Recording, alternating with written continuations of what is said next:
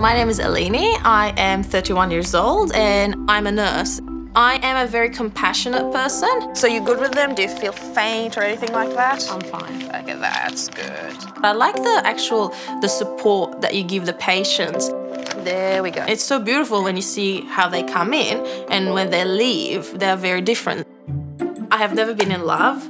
I am looking for it. I don't even know how to describe love. Physical attributes. I don't want to sound shallow, but I really like tall guys. And I really like those bigger shoulders. No, I prefer a little bit more meat on a guy. I prefer a little more muscle, not, you know.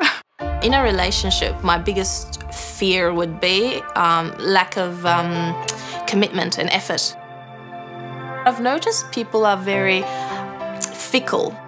They want to take things too slow for my liking. I do not trust that the person I am dating, for example, is very eager and is willing to put a lot of effort to keep this relationship going. They just want to dip their toes. No one wants to just jump into that swimming pool and deep end, you know. Everyone wants just to dip their toes, see if they like it or not. I think I have been single for 7 years, maybe more. I've seriously lost count. I believe that I've exhausted all my avenues of trying to meet someone, maybe the normal or the common way. With Married at First Sight, the idea of it that I don't have to do all that dating and the texting and the wait for the response. You're just there, guess what, you're marrying me, you have no other option now. That's it, you're my husband.